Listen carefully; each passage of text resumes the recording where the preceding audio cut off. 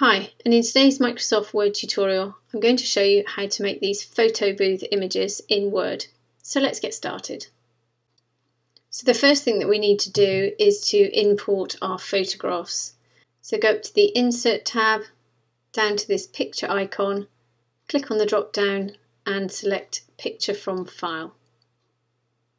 And then go ahead and pick the picture of your choice. And once it's imported into Word, there's two important things you have to do. The first thing is to sort out the wrapping. At the moment, if I try and move this photograph, it just clicks back into its original position. So in order to be able to move it around, we need to go up to Wrap Text, make sure you're on Picture Format, or you can right-click on your image and go down to Wrap Text here. Whichever method you use, go down to In Front of Text. Then you'll see that you'll be able to move that picture around anywhere in your document.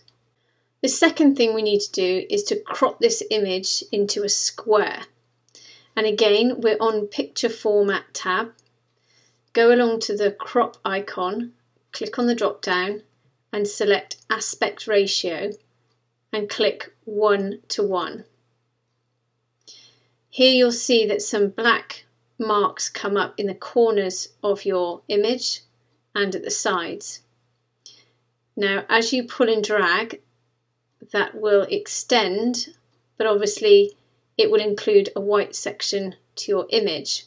So what you can either do is decrease your square, you can move it around to where you want, and then you can just select the portion of your image that you want to use and then just click the return key.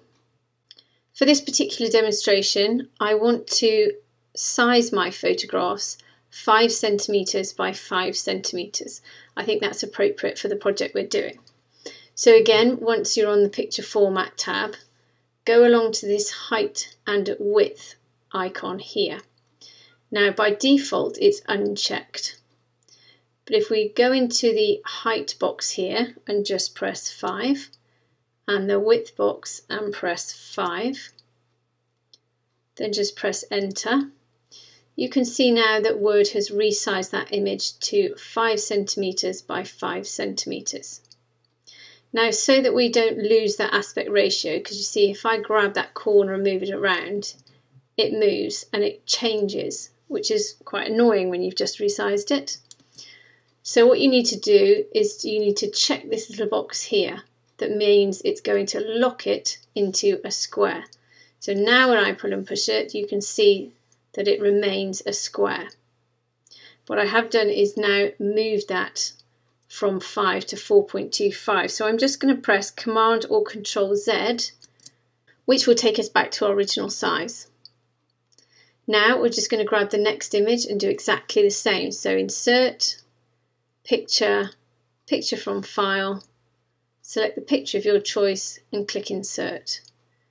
And again, we'll go to Wrapping, click on the drop down, In Front of Text, then we'll go up to the Crop tool, go down to Aspect Ratio and click 1:1. And then again, just select the portion of the photograph that you want. Click OK. And then again, go to the height and width boxes and just place your dimensions in. You don't have to do 5 by 5 if you don't want to, completely up to you. You can make them bigger or smaller, but I'm just using those dimensions for this particular project. Don't worry too much about lining these up because we'll come back in a minute and make sure they're all perfectly lined up and spaced to where you want them. So I'll just go ahead now, I'll speed up the video and just resize and import the next two images.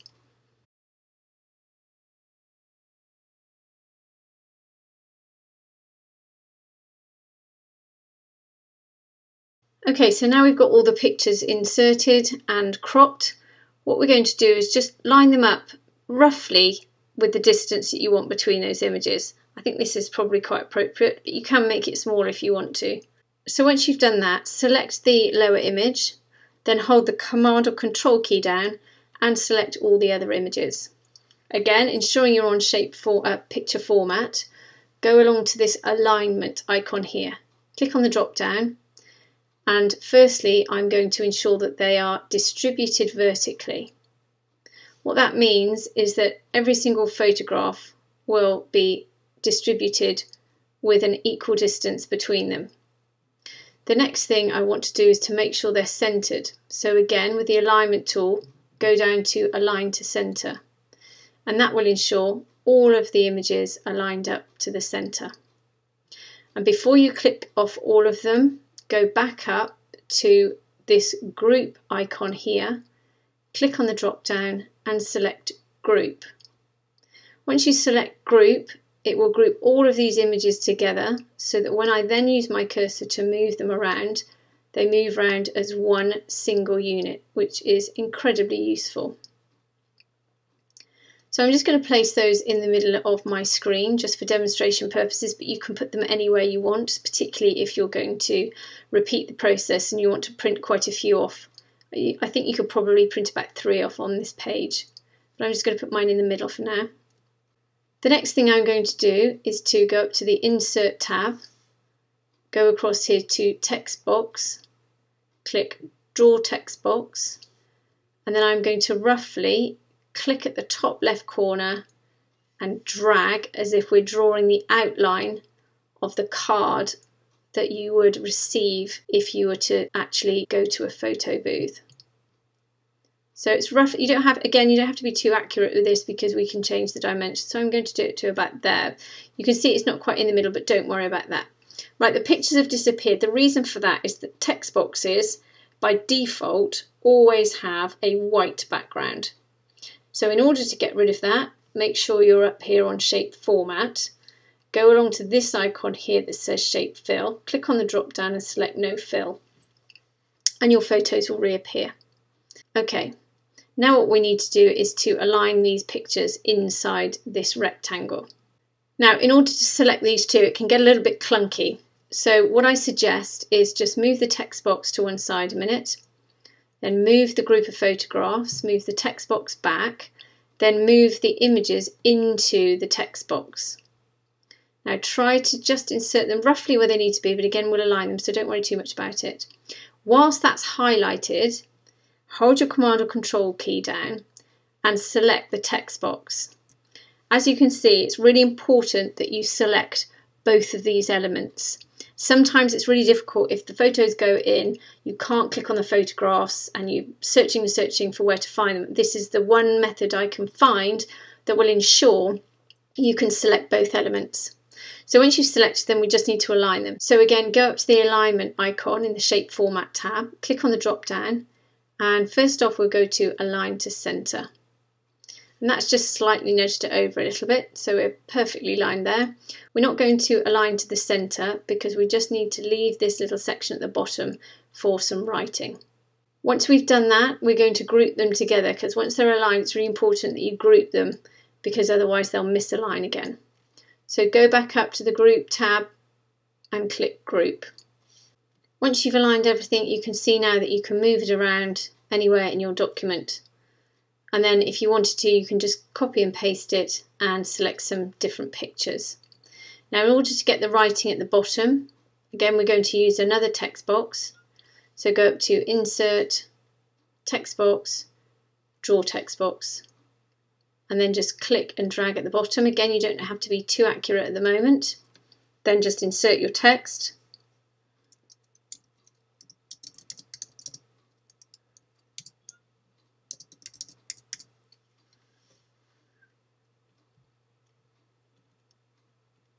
Then all you need to do if you want to increase or decrease the font, go up to the Home tab. You can use the increase or decrease font size tools if you want to. You can also change the font and you can also make that bold. Now once you've done that, then I advise that you just center it using this icon here.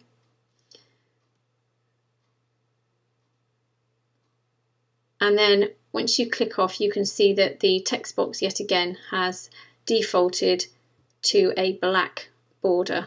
So to get rid of that, just highlight that text box, go up to the Shape Format tab and go along to this icon here, click on the drop down and select No Outline.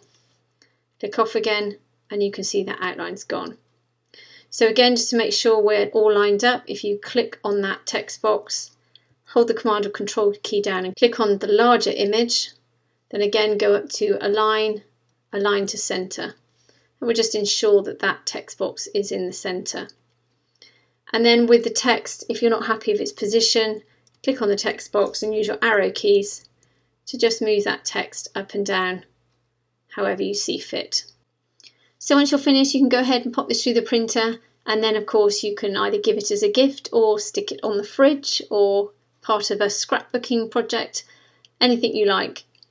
But I hope that's helped you today. If it has, please subscribe and have a great day.